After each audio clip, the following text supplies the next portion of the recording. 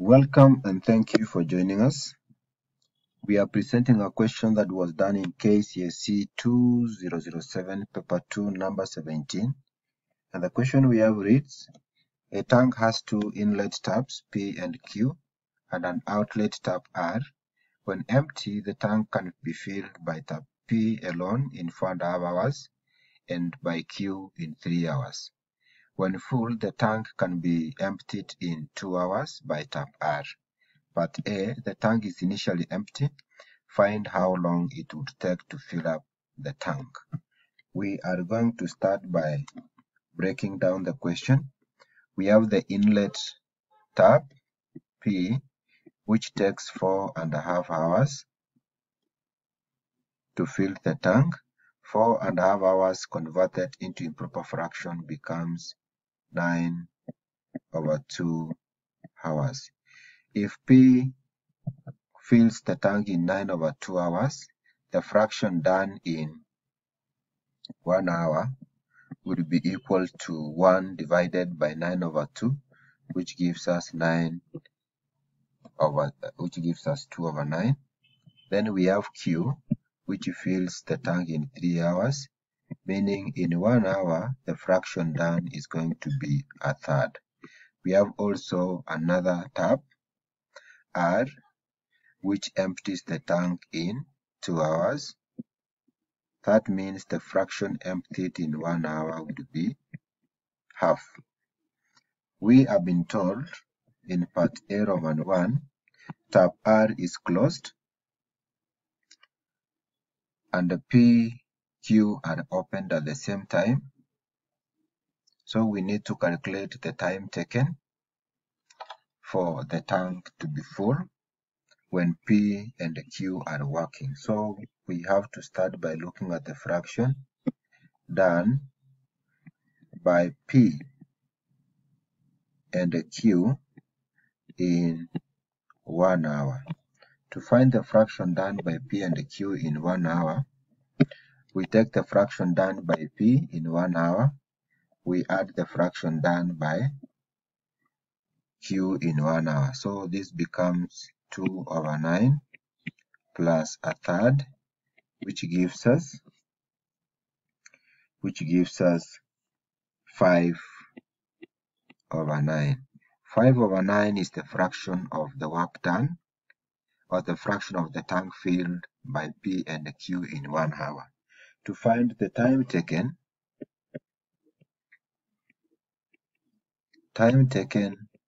to fill the tank, you simply take the fraction of the work. The work to be done is 1.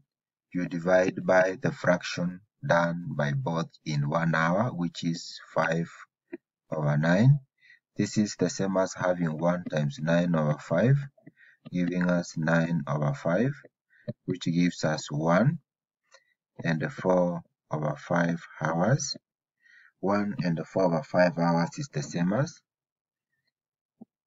1.8 hours, or simply 1 hour,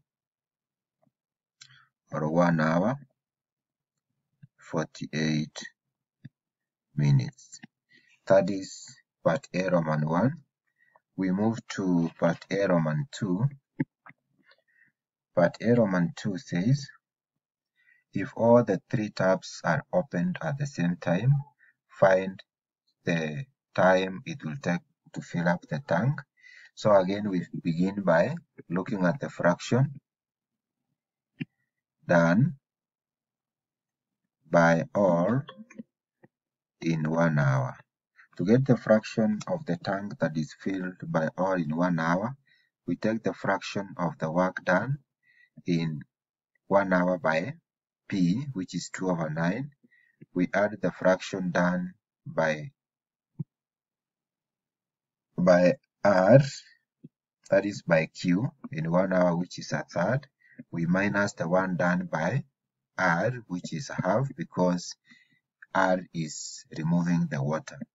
And if you take 2/9 plus 1/3 minus 1/2, you are going to get 1/18, and 1 out of 18 is the fraction of the work done by all the 3 in 1 hour. So the time taken to fill up, the tank would be obtained by taking the total, which is 1, you divide by, that is 1 is the whole tank, divide by the fraction filled by all in 1 hour. This is going to give us 1 times 18 over 1, which is going to single down to 18 hours as the time taken for the tank to be full when all the 3 taps are running. We move to part B of the question. B, we are told the tank is initially empty and the 3 taps are opened as follows. We have P at 8 a.m. and Q at 8:45 a.m. It means P fills from 8 to 8:45 a.m. That means we have 45 minutes there. 45 minutes is the same as 45 over 60 into hours, giving us 0.75 hours. And we know P fills 2 over 9 of the tank in 1 hour. That means if in 1 hour 2 over 9 of the work is done, or 2 over 9 of the tank is filled, then fraction filled in 0.75 hours will be equal to 0.75 we multiply by 2 over 9, and this one gives us 1 over 6. 1 over 6 is the fraction done by P in 45 minutes.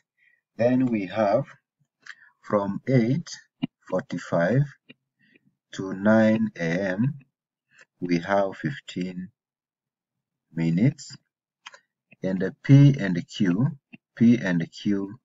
are open for these 15 minutes, so we can find the fraction of the work done or the tank filled in 15 minutes. We know fraction filled by P and Q in 1 hour is equal to, already we have done that, is 5 over 9.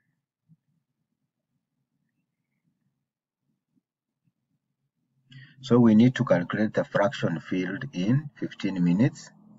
Remember 15 minutes is the same as 15 out of 60 in hours, which gives us 0.25 hours. And therefore now fraction filled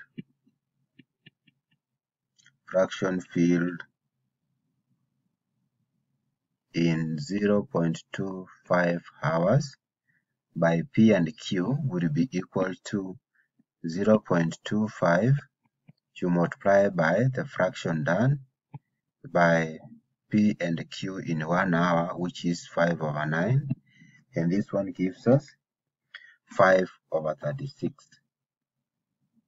So that means the fraction or the total fraction done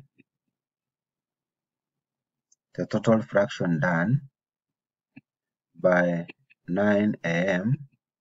will be equal to what was filled by P in 45 minutes, which is 1 over 6, plus what has been done by P and Q for 15 minutes, which is 5 over 36. And so far, the total fraction filled by 9 a.m. will be equal to 11 over 36. And that is, I think, what the question wants us to calculate. Roman 1 of B, the fraction of the tank that would be filled by 9 am. And now we move to Roman 2 of part B. And Roman 2, the time the tank would be fully filled. That means now we have to calculate the fraction that is not filled. So if the fraction done or filled by 9 am is 11/36, let us find the fraction or the unfilled fraction.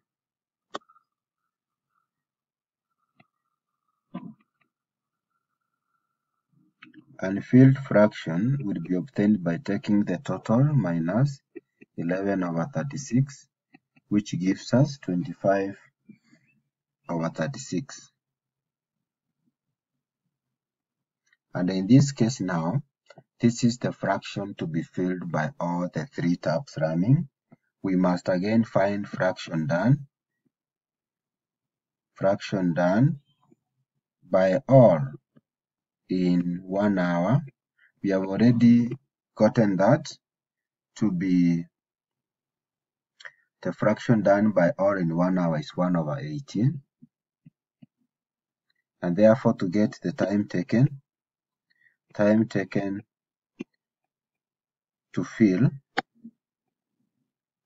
25/36 of the tank that is left will be obtained by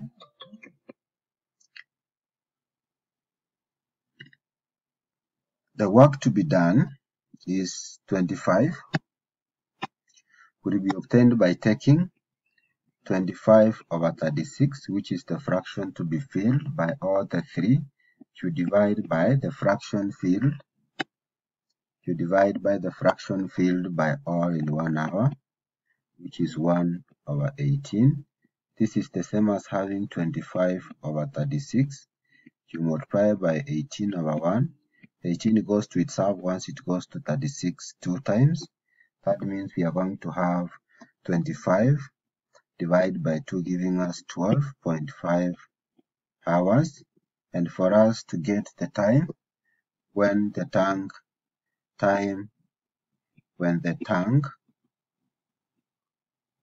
will be full, remember they have started filling this fraction at 9 am.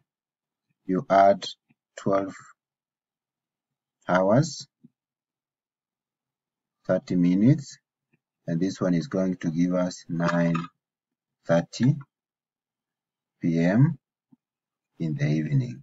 Thank you for watching and welcome to our discussions.